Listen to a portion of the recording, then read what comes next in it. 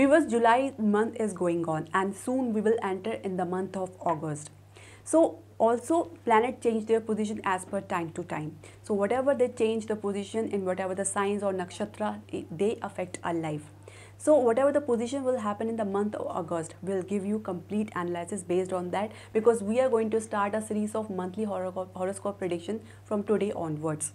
Hare Krishna viewers, welcome to Vedic Astrocane. I'm Jyotish Acharya Pooja. So like I mentioned that in a series of a monthly horoscope prediction, which is we are going to start from today onwards, in the first video we will give you the complete analysis about first zodiac sign, that is Aries. For the Aries native, how the month of August will be for their personal life as well as for their professional life based on the transit or the movement of the planet which is going to happen in the month of August. But before starting, I would like to make one request. Please subscribe our channel and press the bell notification, and also share our channel as much as possible and like it also. So the transit scenario which is going to happen in the month of August would be like this. Your Lagnesh Mars is transiting along with Mercury in your 5th house, which is a very good position. In a Lagna, Rahu along with Jupiter are transiting, and your 7th house Ketu is transiting. Saturn in retrograde motion transiting in your 11th house, house of love. In your 4th house, Sun along with Venus are transiting. You will see certain changes in their position, like on Venus on 7th of August will become retrograde in Cancer sign. Sun on 17th of August will join Mars and Mercury in 5th house in Leo sign. Mars on 18th of August will join Virgo in your 6th house, your Lagnesh, and Mercury on 24th of August in Leo sign will become retrograde. So this is the complete scenario of the movement or the transit of the planet which will happen in the month of August. Now based on that, let's see that how it affects your life, be it your personal as well as your professional. Let's begin with your health, which is very important. Now 6th Lord Mercury is transiting along with your Lagnesh Mars in your 5th house. Now you may witness some certain skin related issues or skin infections or blood related infection, and also you may get a side effect of medicine. So whatever medicine you are taking, be cautious about it. Also, you will see a better condition for your health because your Lagnesh is transiting in a very good position until the last week and until after mid of the this August. The first part of the August will be very good for you. You will may get a good improvement in your health position. So also, but you have to take care about your health, because those who are having a severe health issue, they need to be very careful about it, because after 18th of August when your Lagnesh will join your 6th house, then this may trigger some health related issue. Before that, it is very good. So you can say that overall you may witness some ups and downs related to your health. And also because of 5th house, you may be some confused about or taking some decisions or some mental stress or anxiety, because 12th Lord Rahu along with 12th Lord Jupiter along with Rahu is also transiting in your Lagna. So lot of confusion, speculation, skepticism can be seen during this month. You must be facing because these planets are already transiting in your Lagna. So you need to be very careful about it. Moreover, you should do some Jupiter related remedies or Rahu related remedies if you want to come out of the bad effect of these planets. Overall, the month of month of August will be normal for you pertaining to your health. Now let's talk about your education and career. Lagnesh Mars is transiting in your 5th house along with Mercury, which is the 6th lord. So a lot of good performance can be seen along with some struggles, ups and downs, but they will give you excellent performance in your education. If you are preparing for the competition, you will also witness that certain kind of some hurdles kind of problem related to focus or concentration. Above all, I can see that you may get a good success in competition as well. And also you may travel a lot relating to your education, because you might get admission some out of your place. And also better opportunity can be seen in the campus placement. For a new starter or for a new beginner, you may get a good placement, but along with that you have to go through a lot of hard work and struggle, because 10th Lord Saturn is transiting in 11th house in a retrograde motion. So very slow progress you may witness.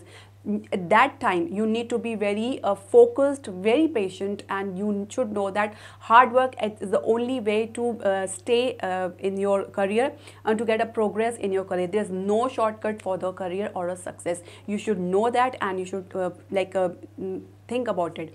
And also I can see that for if you're trying to get admission in a foreign university, you may get some hurdles along with that. So a lot of expenditure relating to this you may witness, but overall you may get success to getting admission in a foreign university. Like always I told that, always I tell you that you should do meditation if you have any consultation on focus related problem. This will definitely help you out. Now viewers, let's talk about your workplace and your business for Aries native, how it will be in the month of August. So you may witness a lot of workload at your workplace, huge workload. You may face a lot of hurdle or obstacles for finalizing your work or completing your task or goal, because you have to put a lot of efforts or multiple times of trying to get your work done. At the same time, you may get a good support from your boss, and you will be a very good, highly confident and also very courageous. Some trifle issue can be seen with the colleagues, so you need to be very careful about it. Try to avoid any kind of office gossips or politics. And also if you're trying for a new job, you may get some good success, especially in the first part of the month. And also you need to avoid being lazy, and don't try to avoid the work, so this may cause a backfire on you. So you need to be very careful about it. Now let's talk about your business. So business, you must be facing a lot of struggle because of Ketu is transiting in your 7th house. Although 7th Lord Venus is transiting in your 4th house, which is a very good position. Good chances can be seen in the property sector or the real estate business. At the same time, you may witness a lot of ups and downs because of Ketu may give you a lot of speculations and a lot of confusion taking even a small decision, because of Rahu and Jupiter also transiting from in the Lagna, casting a full aspect on your 7th house. So you may witness this kind of problem. At the same time, you may also witness some good gain in your business, because Saturn is transiting in your 11th house in a retrograde motion. No matter, they will give you a lot of struggle and hard work to get a gain, but overall Saturn makes sure that you will definitely get a good price of your hard work. At the same time, you may see that little increment in your saving sectors, but little down in your financial sector. So overall, take any decision with utmost cautious, because any wrong decision may cause a bad effect on your business. Now let's talk about your love relationship and your marriage relationship, how it will be in the month of August. For the love relationship, I can see that you will be very confident in the relationship, because your Lagna is transiting in your 5th house along with Mercury. But don't forget, the Mercury is also lord of your 6th house, so chances of small issues can be seen in your relationship, or some strains in your relationship, some kind of quarrel in your relationship.